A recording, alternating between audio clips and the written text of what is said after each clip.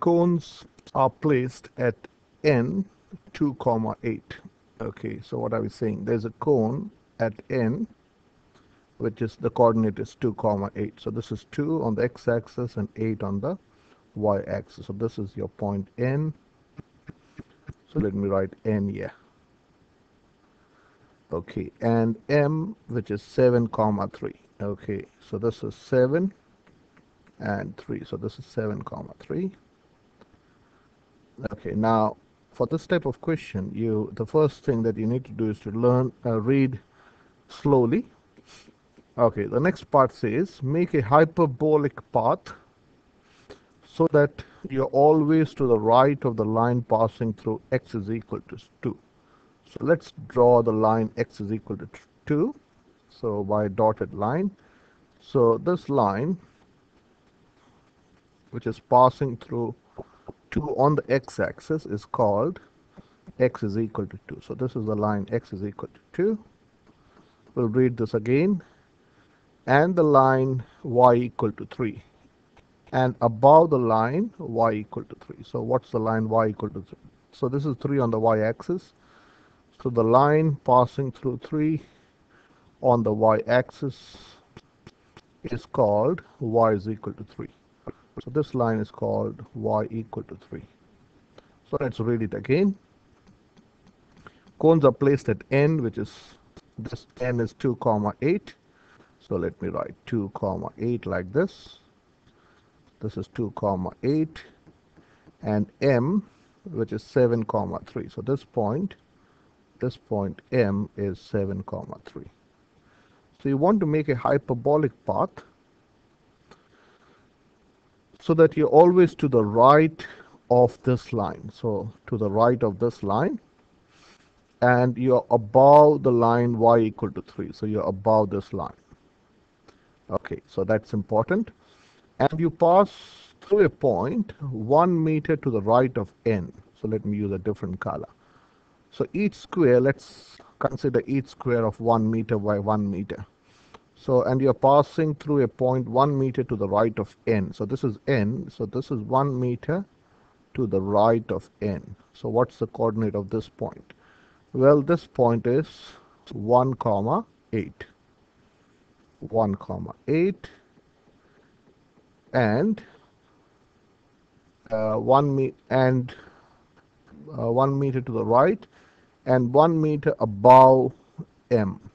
So 1 meter above m is this point, and the coordinate is 7 comma 4. This coordinate is 7 comma 4. So what are they asking us to do? We want to draw a hyperbolic path like this. So the curve would look like this. You want to make a hyperbolic path. You're always above this line and to the right of this line. Okay, so you're approaching this line but never intersecting. That is what it means. So this is a hyperbolic path, and we want to write the equation of this line. Okay, so to write the general form of a hyperbola is y is equal to a over x plus or minus b plus or minus c. Now, you can directly tell the value of b and c directly by looking at the asymptote. So this is your vertical asymptote, which is x is equal to 2. So what is the vertical asymptote telling me?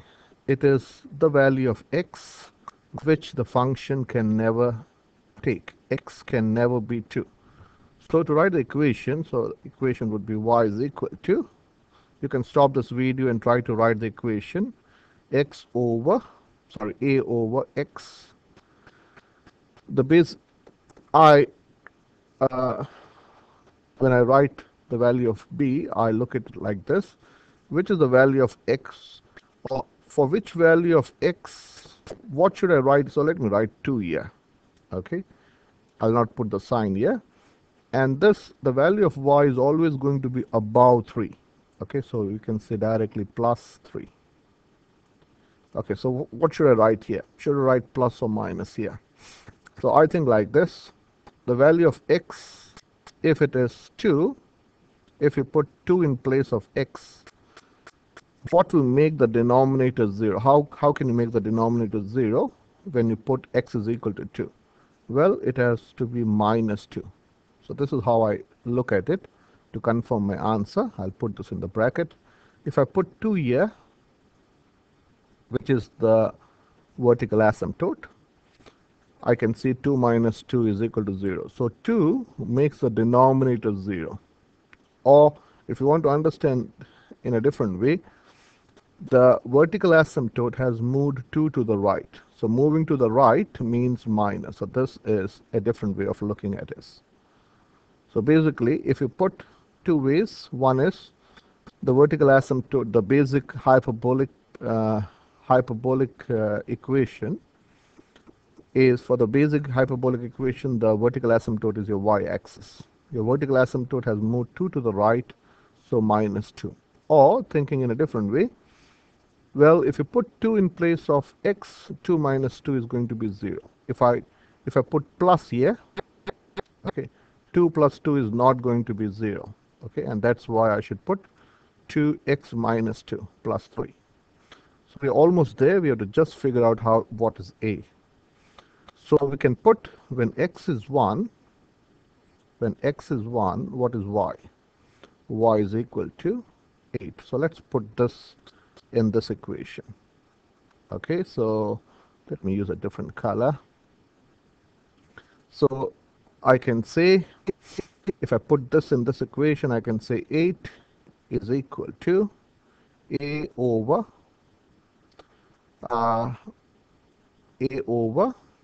yeah, 1 take away, let me write like this in the bracket, 1 minus 2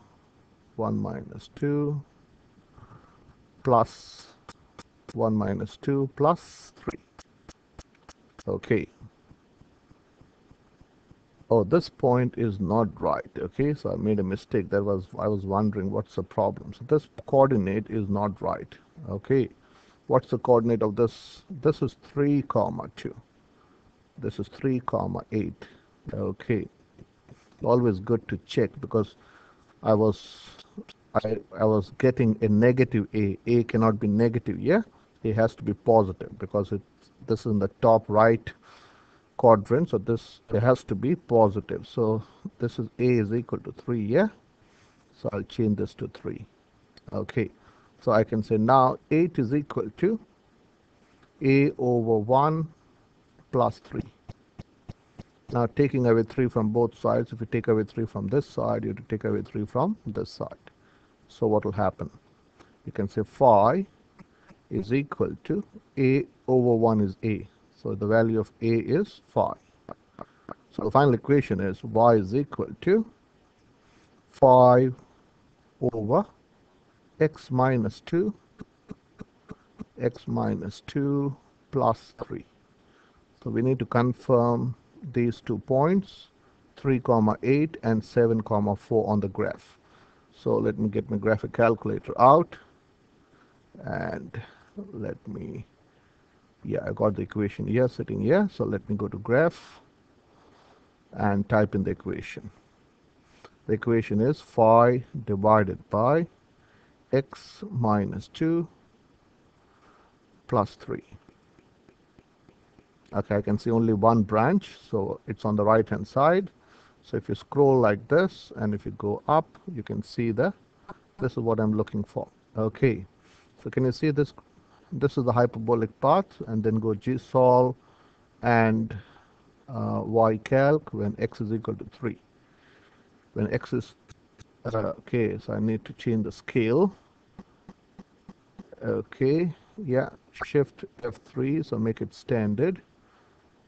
And hopefully I can see the graph now. Yeah, I can see both the branches. We are interested in this branch. So G-solve and y-calc when x is equal to 3. When x is equal to 3, y is equal to 8. Okay, which is the next value. When x is 7, y should be 4. So again, y-calc when x is equal to 7. When x is 7, y is 4. So the equation is right.